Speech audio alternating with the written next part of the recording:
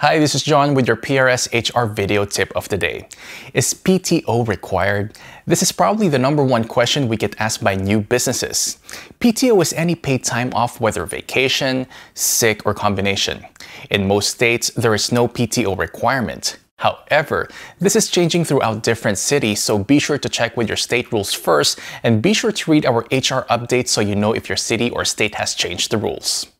In areas that have PTO requirements, such as Montgomery County, Maryland, they require employers to give employees an hour off for every 30 hours worked, up to a maximum amount.